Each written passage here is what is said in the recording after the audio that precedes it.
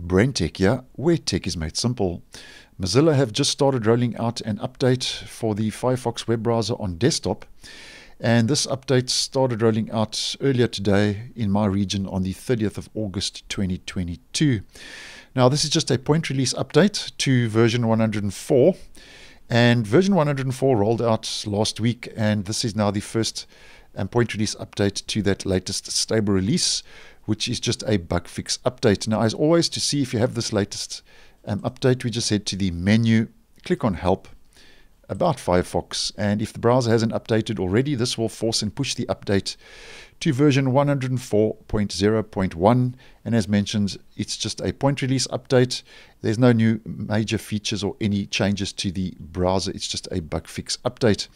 Now, there's only one fix according to the release notes, and Mozilla say they have addressed an issue with YouTube video playback that was affecting some users. So if you were experiencing issues while watching YouTube videos in the Firefox web browser, then that has now been addressed according to Mozilla.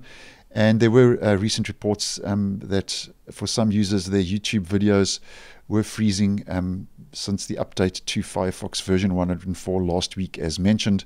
So if you have experienced any issues while watching any YouTube videos and YouTube in the Firefox web browser, just go double check it's up to date. As mentioned, they've addressed an issue with YouTube video playback that was affecting some users while watching YouTube videos. So thanks for watching, and I will see you in the next one.